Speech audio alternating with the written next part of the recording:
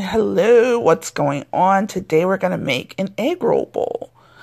So this is a really simple recipe. The ingredients are very simple as well. As you can see, we have some soy sauce, some sesame oil, some sausage or ground pork. That's just me showing the oils and stuff. Some cabbage. I use a coleslaw bowl, and then some onion powder, garlic powder, and then ground ginger. You could also use fresh ginger. I'm using mine for something else though. Oh, an optional carrot. So that's optional. This is a low carb meal, and it's super easy. You can have this done in about 15 minutes. Right now I'm just browning up the pork. You could also use whatever is in an egg roll. You could use chicken, beef, shrimp, whatever you want. Any protein would work. So once it's browned up, I go ahead and add a little of soy sauce. You're going to probably need about 1/4 cup of soy sauce. So I just put a little bit in it at this point, just to the meat. And then after that, then I'll go ahead and add my cabbage. Now, it does say pre-washed on the bag, so I'm just dumping it in. And plus, it's going to get cooked down, so I'm not really concerned. If it was a salad, then of course, I rinse it off. But for this right here, I'm just going to go ahead and dump in my 2 bags.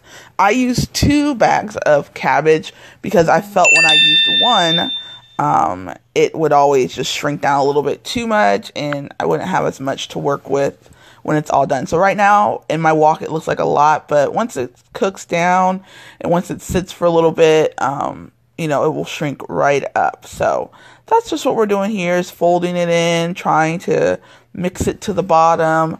And then you'll notice quickly that it will start to wilt down.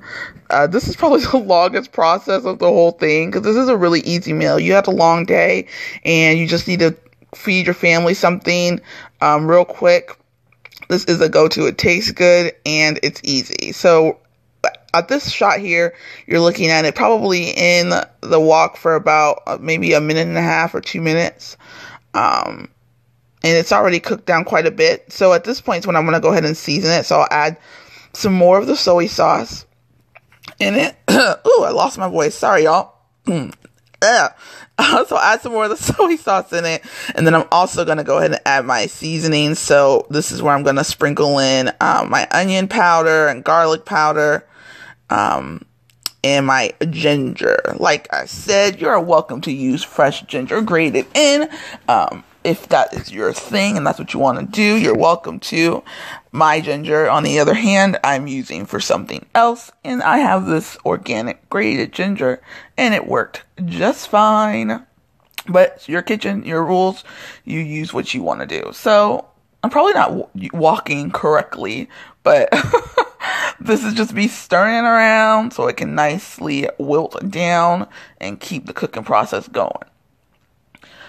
So once it looks about this, like this, kind of wilted down, I suggest you take a taste because everything's cooked.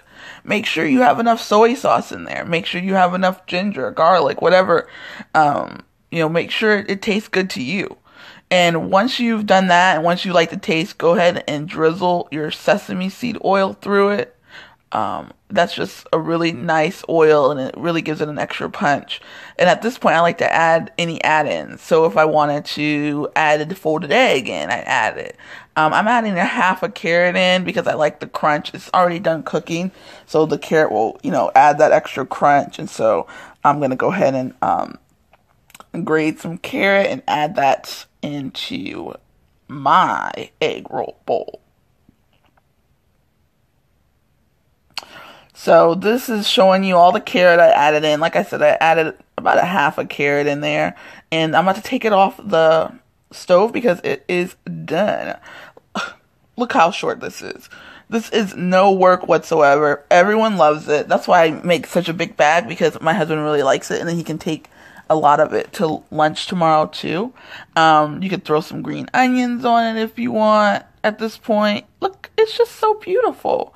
If we were fancier, we would have chopsticks instead of a fork, but we're not, so that's what we got. Thanks for watching.